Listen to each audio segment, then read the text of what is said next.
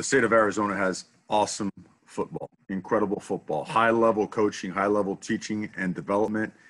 And you're looking at four guys that, you know, and I know that Jonah wasn't able to play here, but if he would have been right along with those other guys who've pulled about every award the state of Arizona has to offer: best offensive lineman, best defensive player, best quarterback.